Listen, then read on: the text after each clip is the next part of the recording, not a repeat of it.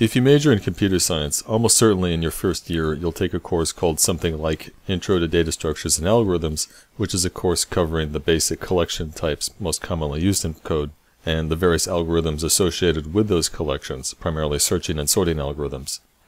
The course also tends to serve as the student's introduction to the formal analysis of algorithms, that is, the student's real introduction to proper computer science.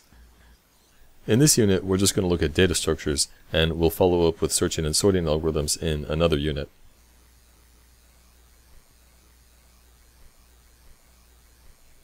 When we talk about data types, we can make a distinction between primitive types and composite types. Primitive types are atomistic pieces of data, like individual numbers or strings or booleans. A composite type, in contrast, is a bundling of these elements together in a contiguous fashion, meaning that they're all placed next to each other in memory. Composite types come in the form of either an array, that is, a sequence of homogeneous elements one after the other next to each other in memory, or in the form of what's sometimes called a record, or more commonly just an object, that is, a bundling of heterogeneous items. Like, say, a record representing a person may start with a string, which is the person's name, followed by a number, which is their age, followed possibly by other pieces, like, say, their address or their nationality, etc. Very importantly, though, these various things which make up that person, if this is truly just a record, they are placed contiguously in memory, one after the other. For efficiency reasons, you might have padding in between the elements, but aside from that, all the pieces are contiguous.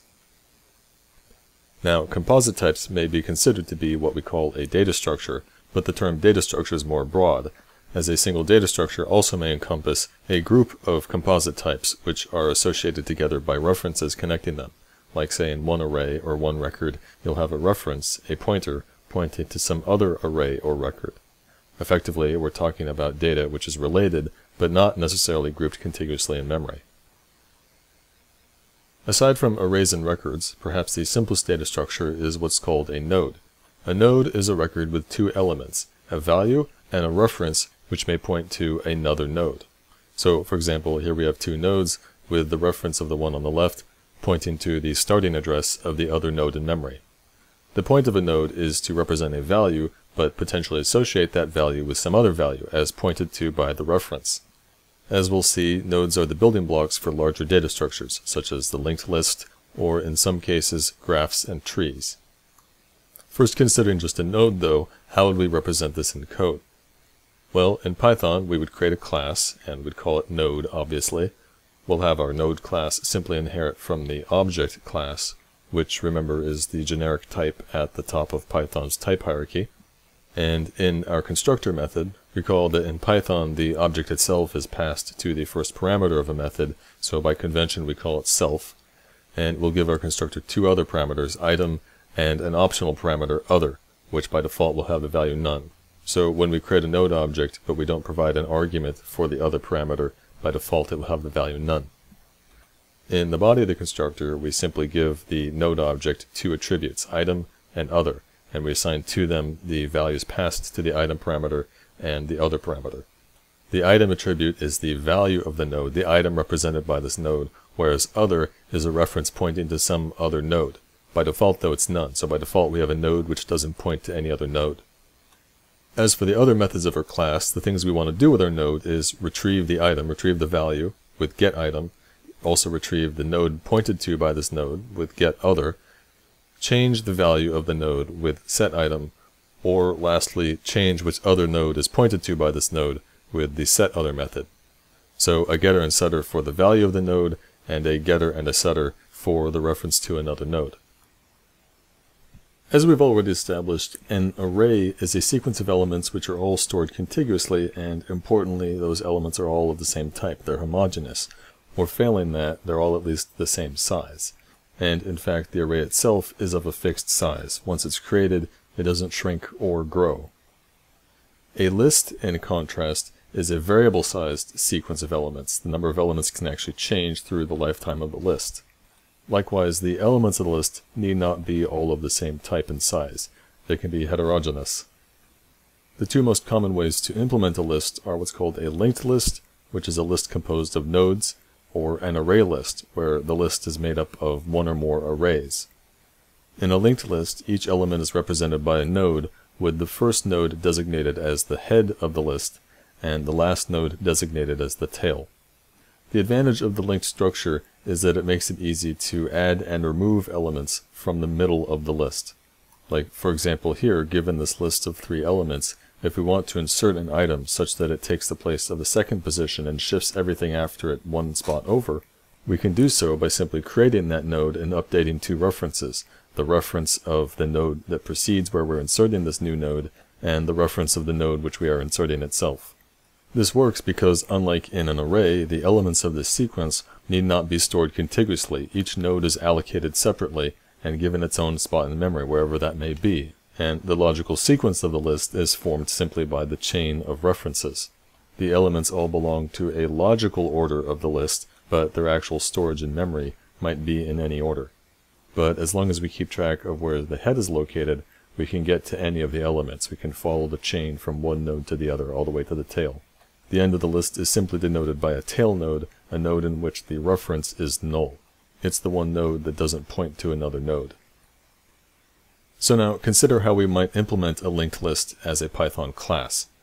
In this case, though, we'll keep things simple and not include any operations for removing or inserting items in the middle of the list, but rather just include operations for retrieving values of items in the list, changing the value of an existing node in the list, and appending an additional item to the list, tacking on a new node. So first off, we will call this class linked list, and we will have it inherit directly from the object type. And in the constructor, we do nothing but simply give our linked list object an attribute head, which will be our reference to the head node, but we'll keep things simple here and say that when you create a new linked list, it always starts empty with no nodes whatsoever. So in the constructor, we simply assign self.head none. For our append method, the argument is item, the value to store in the new node, and then we create from that a new node. What we do with this new node depends on whether or not there already is a head or not. If there isn't already a head, then the condition if self.head will test false, because self.head will be equal to none, and none is considered a false value in Python. So the else clause will execute, and we will simply assign the new node to self.head. And now we have a list with one node, with one element. On the other hand, if self.head is not equal to none, if there already is a head, then what we need to do is find the tail node. And we do so simply by following the chain of references from the head node to the last node in our list, which is the node where the reference is equal to none. And see here, we can do this by assigning self.head to a variable node, and then we loop with a condition of node.getOther. As long as node.getOther returns a node which will test true rather than none which will test false, then the loop keeps executing and we keep assigning the next node to the variable node. Once the loop exits because we've hit the tail node, then we invoke node.setOther with the new node. So now what was formerly the tail node is pointing to this new node, and the new node which we created is the new tail node. As for our getItem methods, it simply has one parameter, idx, short for index, which is the 0-based numeric index of the item we want. So say if index is the value 4, then we loop to the 4th item in the list, the 4th node, and then retrieve that value from that node with node.getItem, and that's the value we return. Notice that in our code here we're using the for-in loop in Python, and we're using the built-in range function, which returns a sequence of numbers up to the argument specified. So if index here is 4, range will return a sequence of 0, 1, 2, and 3, not including 4. That's the tricky thing to remember about range, is that it's not inclusive. So we get a sequence of 4 numbers, but starting from 0, so not including 4 itself. In this case here, the elements of the sequence which we are iterating over in this for-in loop doesn't really matter. All that matters here is the number of items that we are iterating over, because the variable I here is not actually getting used. Also note in this code that if we were to specify an index that exceeded the bounds of the list, like say if our list only had 5 nodes in it, and we specified an index of 10, well, that will end up triggering an exception, because in the 5th iteration of the list, we're going to end up assigning none to node. And then in the next iteration, in the 6th iteration, if we invoke node.getOther when node is none, then that's an error. You can't call a method on a none object, obviously. So we get an exception, which really is the behavior you want. If you specify an index out of bounds, you should get an exception. Lastly, notice that the setItem method looks really just the same, except we're specifying an item parameter, and then in the last line we're not returning a value, we're just calling node.setItem and passing in the item. We use the same loop to find the node at a certain index, it's just we then use setItem instead of getItem once we find the node. Now, it may have occurred to you that getting and setting items in a linked list seems kind of inefficient because it requires traversing the entire list up to the certain index we're trying to get or set.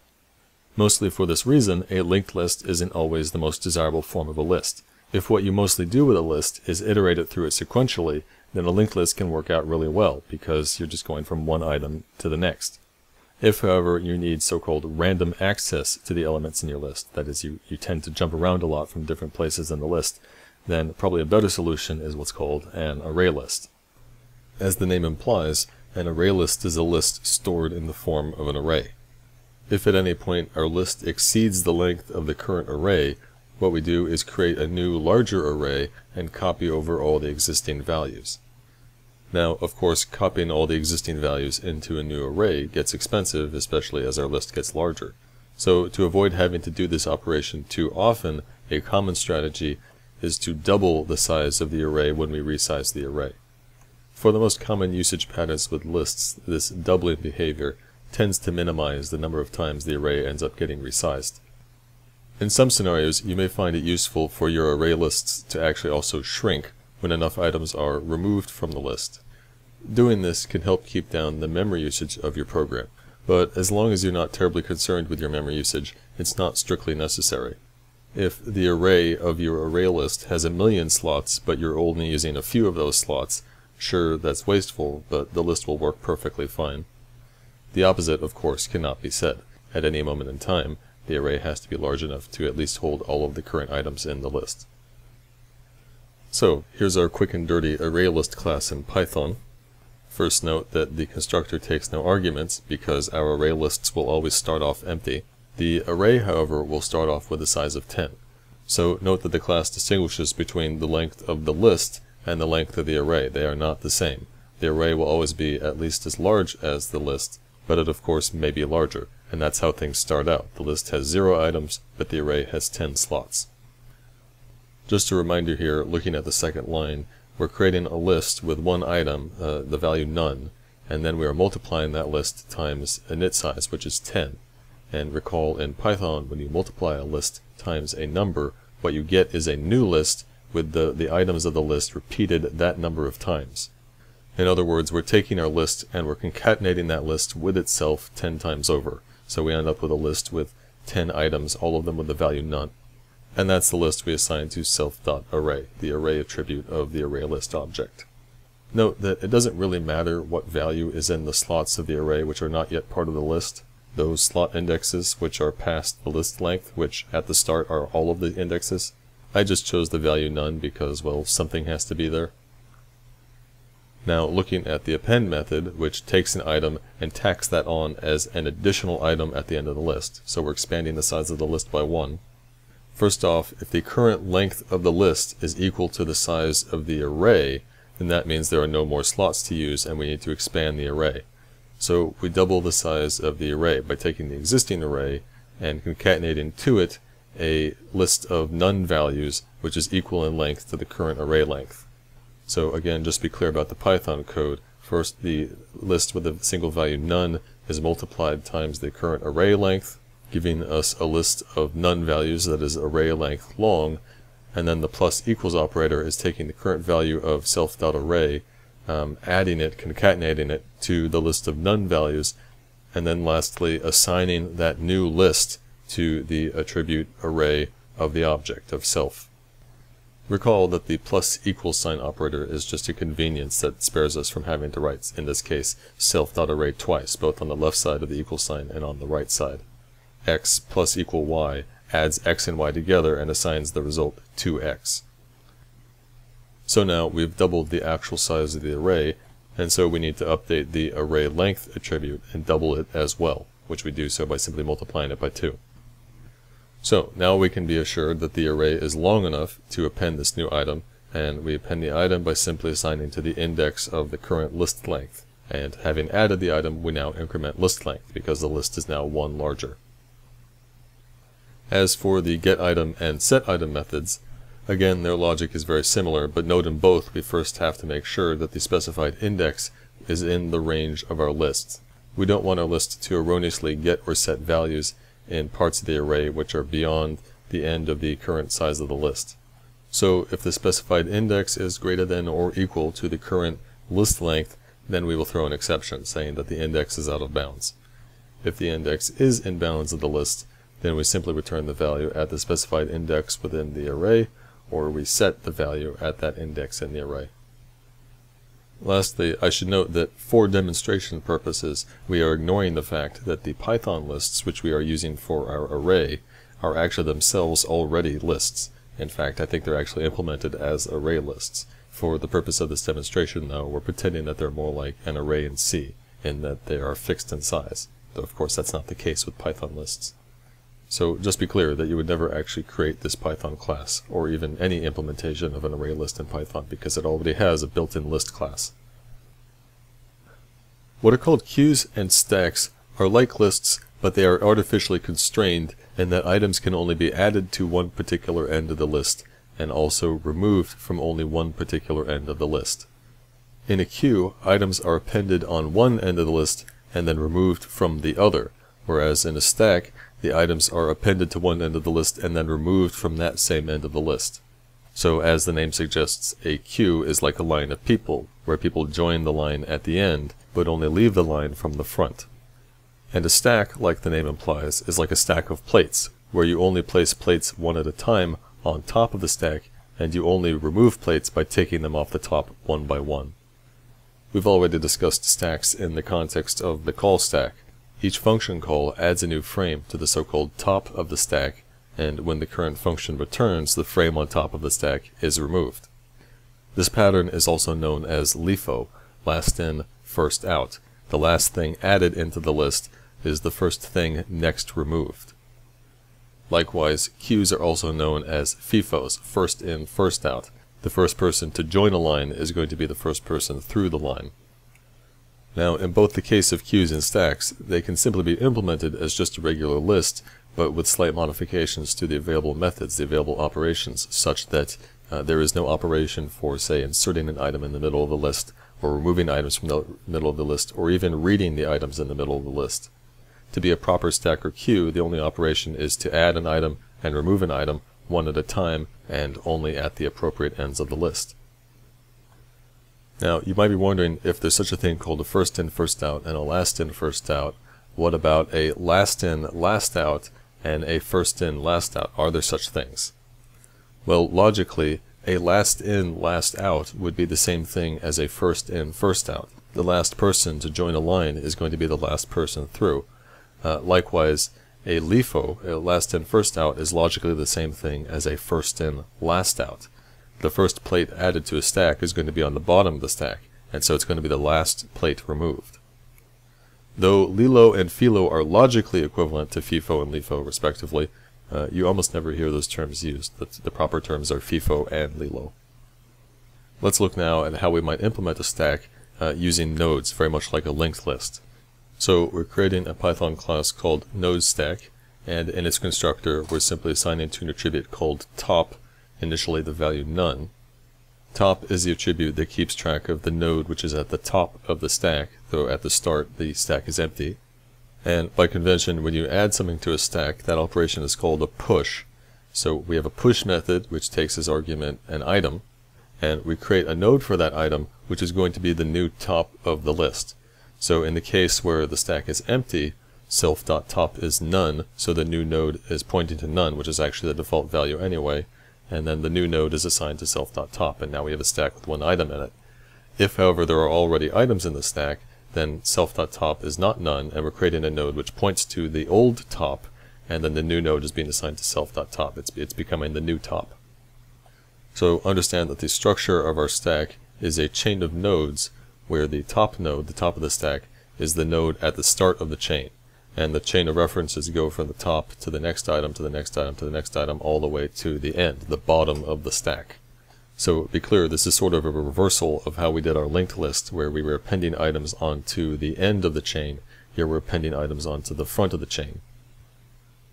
Now, the operation to remove and return the top item from a stack is traditionally called pop. So we have our pop method, and notice it takes no arguments because there's no question of what we're removing. We're always removing the top node. And first we're checking to see if there is a self.top node, and if there isn't, then we're going to raise an exception saying, hey, you can't pop because the stack is already empty.